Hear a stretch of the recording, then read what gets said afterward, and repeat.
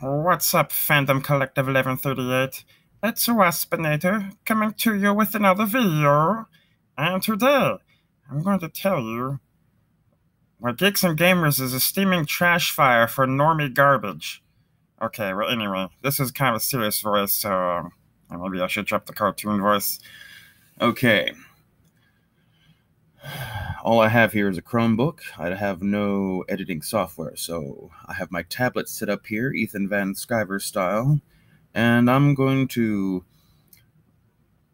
let this video I just watched that Geeks and Gamers put out this morning play a little bit and pause it and comment and let it play and just kind of go along until I'm done. There's a few things that I see where he's coming from on a couple points, but so much of this is absolute insanity. Setting impossible standards that can never be met for satisfaction guarantees that you're doomed to hate whatever they make. Well, anyway, let's get on with it and see what he's got to say. I know. I might as well go ahead and play the lottery. But I have a few things that I think can really get episode 9 back on track. And a few of them are absolutely crucial. And I'm going to start with those crucial elements, because if we don't get the crucial elements up front, then you can kiss it goodbye. You can kiss it goodbye because it's dead, it's gone. The sequel trilogy is broken and it's over with. Now, I get it. It pretty much is at this point anyway. But if, in my opinion, if they follow what I'm going to say here, they can at least have a chance to get this thing back on track. So the first thing that has to happen, and if this doesn't happen, then it doesn't matter. Everything else I say doesn't matter. $5 says he's going to say fire Kathleen Kennedy. The first thing that has to happen, they have to split episode 9 into 2 parts. You've got to do it. Oh, well, he didn't say they had to fire Kathleen Kennedy. Never mind. Splitting episode 9 into 2 parts, then it's not episode 9 anymore. What he's saying is he wants episode 9 and 10. He hates the new sequel series so much, he thinks we need 2 more, not just 1 more to end this off. Let's keep going. You have to have time to fix the problems that The Last Jedi created. You have to. You're not going to be able to fix all those problems, tell your proper story with episode 9, and finish the trilogy in a 2.5 hour movie. It's not going to happen. This is one of the few things he says here that is somewhat legitimate. I just don't believe splitting episode 9 into 2 sub-movies, Infinity War style, is something that Disney would ever do or is necessarily the right solution. Albeit, though, the way episode 8 ended, and my real true complaint about episode 8 is that episode 9 has to start from square one again. And so in the what's supposed to be the final arc of a new trilogy, they're going to have to re-explain everyone's setup all over again.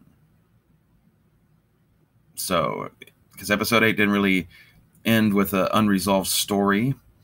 In some ways, the sequel trilogies kind of run backwards. The first 2 movies run back-to-back story-wise, and then the third one was going to be kind of its own little self-contained thing, whereas the original trilogy, the first Star Wars, is kind of its own little self-contained thing, and then Empire Strikes Back and Return of the Jedi were more directly linked.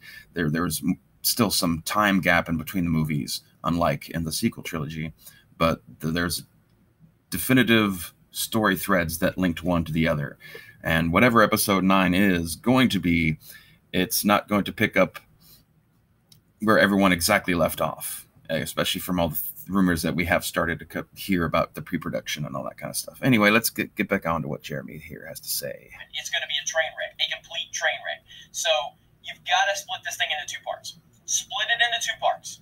That gives you enough time to fix a lot of the problems in The Last Jedi, and then also gives you more time to write more of the story, sprinkle some of those elements of the prequel era and the original trilogy era in, and still collectively tell your story and end the trilogy on the right note. This is crucial. So they do need to integrate prequel era storylines, characters, and technology into these sequel trilogies better than they have been. They've been focused entirely too much on the aesthetic of the original classic Star Wars. This is true. And hardly the most original of observations, either. Split it into 2 parts. It must be done. If that's not done, kiss it goodbye. All right, next thing. This is just as equally crucial as the 2 parts. So once you get the 2 parts, you have to do something. You have to bring Luke Skywalker into this sequel trilogy. You have to do it. Not Jake Skywalker, Luke Skywalker. You bring Luke in. You hand Luke his balls. You have him reattach them because you ripped them off. Then you hand him back his lightsaber. Then you get him off of that island and you let him go be the Grand Master Jedi that he is. Let him whoop some ass. Let him take some names. Let him show how badass he really is. Bring back Luke. Okay. This is one of the things that I consider to be like among the great myths of Star Wars fandom. Luke Skywalker is not a badass. Arguably, his one big badass moment was the rescue of Han Solo from Jabba the Hutt. And other than that, he shot the shot that blew up the Death Star, yes, but that was hardly the most badass and epic of piloting scenes. He just flew straight down a trench and was able to not get blown up by Vader long enough for him to make the shot. And they'd already established that he's good at making those kinds of shots. And Obi-Wan was with them in spirit and all that kind of stuff. So, and then, yeah, he totally failed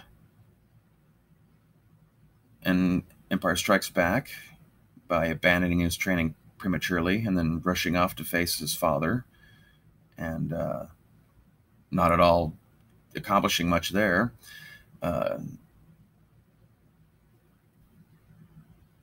the big crux of him winning in the end of Return of the Jedi in the end came down to not martial skill or any sort of badassery or use of the Force or doing anything particular power. It was his willingness to throw his lightsaber away and let fate take hold. Maybe not fate, but forced Vader into having to make a decision that Vader might not otherwise have had to make if Luke had just fought him to the death. He put himself in a position where he could be killed in order for his father to be able to be the one to have the redemptive act. It's badass in a very different kind of way, but not badass in the way he means right here. Luke Mother effing Skywalker. There are ways to do this. Dave Filoni has introduced ways to do this within Rebels. Do it. I don't care if it defies logic within the Star Wars universe or not. Do it, because if you don't, then this sequel trilogy is dead. Next up, Rey. Rey has to be a Skywalker or a Kenobi. It absolutely has to happen. There needs to be an explanation as to who she is, why she is who she is, why is she so good at everything, why? Answer these questions, but she needs to have... In the prequel trilogies, it was established that the Jedi didn't have kids. They didn't have families. There's some stuff in some comics about Ki-Adi-Mundi getting a exception, but he was an exception because his species had a really off-kilter gender disparity between the amount of males and females, and they had so few males that he couldn't. It was irresponsible for the future of his species for him to refuse to service the ladies. But Obi-Wan Kenobi didn't come from a famous line of Jedi Knights. Qui-Gon Jinn doesn't come from a long bloodline of Jedi Knights. Mace Windu didn't come from a long bloodline of Jedi Knights. Yoda didn't come from a long bloodline of Jedi Knights.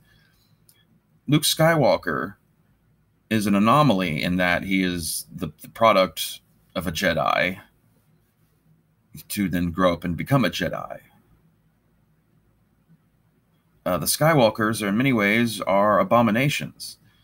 And in some fashion, having the Skywalkers be wiped out might in itself be a way of balancing the Force, because if Anakin was created using the dark side to manipulate midichlorians to spark pregnancy in Shmi Skywalker, then he's not supposed to exist, and his children and grandchildren are not supposed to exist, and they are a great anomaly in the pattern of destiny, of the mathematical equation of the Force, kind of a thing, you know, if you want to get a little quantum with it. Anyway, let's keep going. Lineage to the Skywalkers or the Kenobis, something like that. It just has to happen. Next up. Anyway, though, because of that, there's no reason why Rey has to be the child of a famous Jedi and still be powerful. Because all the aforementioned Jedi from the prequel area didn't need to have had Jedi parents for them to be powerful and have talent and be able to do quote-unquote badass things. It's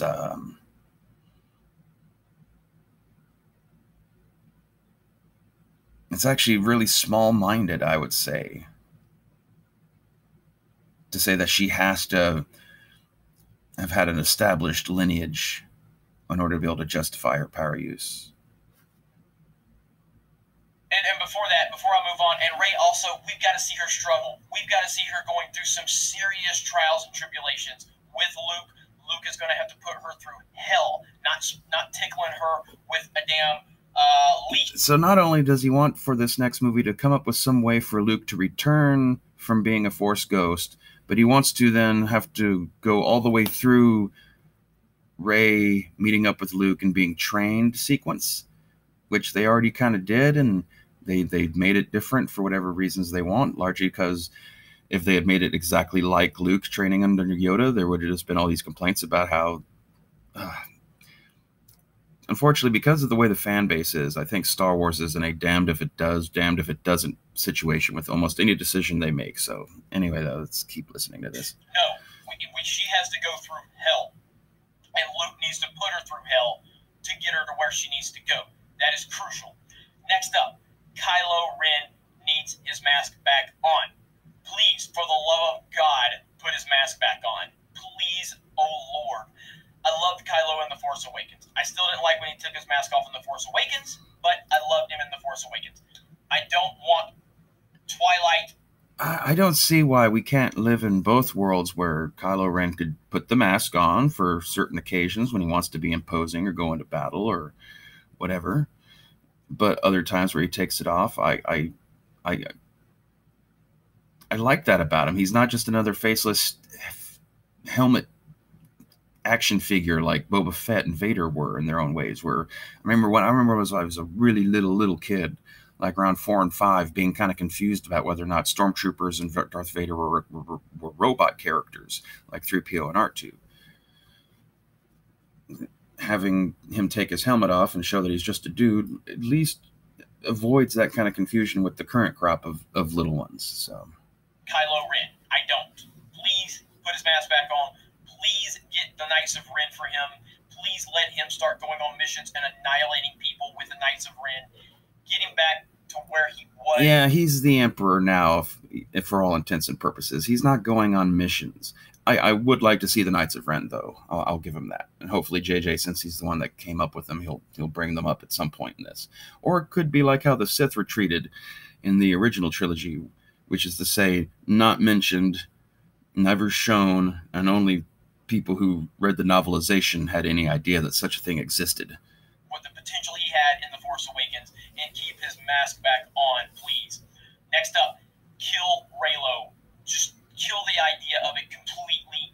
Please make it public to all the Reylo fans out there that it's not going to happen, so they can just stay home. They can rewatch Twilight or whatever it is they need to do. Please kill Reylo off. Reylo needs to... No, that's a terrible idea. Reylo needs to be doubled down on. It's one of the few things that could create a sense of a greater story arc across all 9 films, for that Anakin to have fallen to the dark side because of love, and then his grandson being redeemed from the dark side because of love, potentially. I only wish they would actually explore that storyline. Die before it ever starts. Thank you very much for that in advance. Next up, Poe and Finn. Poe and Finn. I liked Poe and Finn both in The Force Awakens. I thought they were pretty much useless in The Last Jedi. So real simple with Poe and Finn. Let's get them back to where they were in The Force Awakens, and let's play off of that. They had really good chemistry. They were really fun, and I really. They had good chemistry for all of 15 seconds. You know, a lot of people complain about the Finn Rose thing, and the Canto Bight storyline. They needed to give Finn an out romantically. The series needs romance of some sort. Its common storytelling device is just help create tension and give people something to root for, the will they, won't they kind of stuff. And also, like, by giving Finn another romantic alternative, we don't just have Finn being the pathetic, pining, hooking up with Rey, who's never going to accept him and basically just friend zone him for eternity. So, no. Enjoyed the bro element that they had, so get it back to that, and I think that would be a really good side quest that they could be on or something like that, and that would be really cool. Snoke. All right, so I'm kind of torn on this one, but if you bring Snoke back, I think that it creates more problems than solutions, because if you bring Snoke back, then whatever you could do with Kylo kind of gets interrupted. I kind of would like to see Snoke back, but I'm going to have to lean towards not bringing Snoke back. I guess I would have rather Snoke just not died at all, but... This is a coin flip one for me. I might side slightly on the bring Snoke back side. Be a way to establish some of the...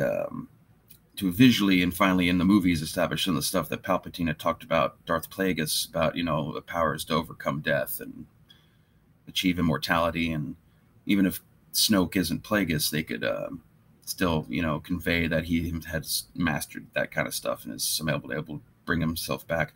Also, we just saw Darth Maul in one of the physical movies, and he'd been in the cartoons. And so we know in the Star Wars universe, you can be cut right down in half and live and get some robot replacements. So it's possible for Snoke to come back. Having him come back could provide an uber threat that would force Rey and Kylo to have to team up together. As of right now, there's really nothing to provide that without having to be just a whole new, brand new bad thing introduced from scratch. Right? As of right now, the trajectory is for Rey and Kylo to have one final conflict against each other. But it's harder to, without, like, Luke could not have redeemed Vader as easily without Palpatine there, kind of a thing. Anyway. I think right now you have enough of a good villain potential with Kylo Ren. If you can get the Knights of Ren back in there, put his damn mask back on, and let him be a badass, I think there's enough there to where you can just move forward with Kylo, and let's forget about Snoke. So forget about Snoke. Sith. We need to bring the Sith back. We need Sith elements. We need the Sith mentioned. That needs to be part of the lore. The Sith has to exist. If they don't, then there's no point in you calling this Star Wars. I don't know what the hell you're thinking right now, Disney. I truly don't. Yes, the original trilogy was very dependent on name-dropping Sith all the time. Just wasn't Star Wars without it. But we need the Sith. So do that. Please. Please. Thank you. Next up is Rey's Force Vision. Rey's Force Vision in The Force Awakens. Fascinating scene. Fascinating opportunities. So much depth within that just a few seconds of scene we got. We got to hear Yoda's voice. We got to hear Obi-Wan Kenobi by Ewan McGregor's voice. There was the Knights of Ren. There was all of this fear within Rey, something that she rarely has had to experience in this sequel trilogy because she's created everything. Go back to that. She's afraid all the time.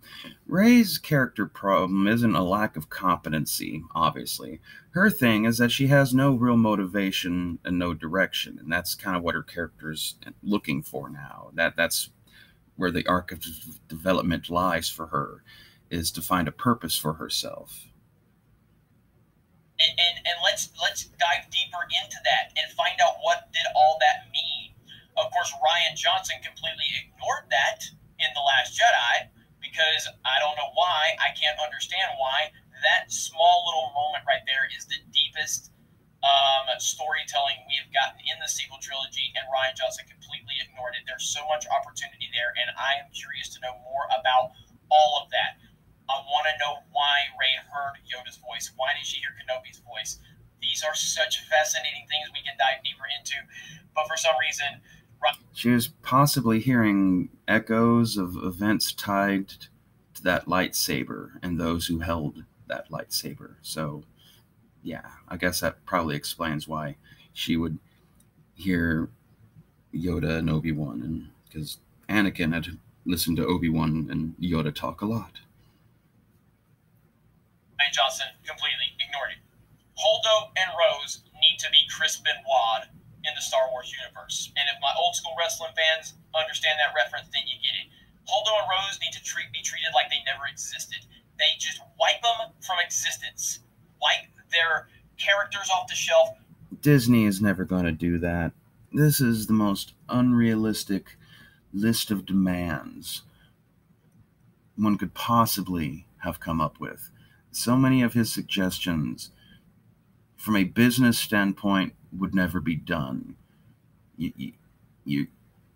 Whatever issues Star Wars has with continuity, which it already had anyway, because the prequels and the original trilogy don't entirely match up data point by data point as is. They're not going to wreck their continuity in the middle of what they're doing. They're not going to just drop characters out of existence. The contrivance to bring Luke back just to then have to get a second mentor.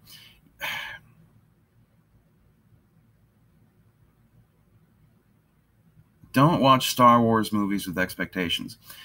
Aren't we the fandom that makes a big deal about how bad spoilers are, and we don't want to know anything about Star Wars until we see it so it can all be fresh and new? Then how is it that so many people seem to be going into these movies with all these preloaded expectations of what they wanted to see out of it? Maybe if we get more story leaks and more spoilers up ahead of time, we can go into these movies better formatted for what it is we're about to experience. So it's not all some big jarring surprise that slaps us in the face of all of our childhood fantasies of playing with Luke Skywalker action figures and him being a little badass. The wrestling references here he makes, wanting things to be badass. Jeremy is just another normie, basic bitch. He's no better or worse than any of the social justice warriors he complains about.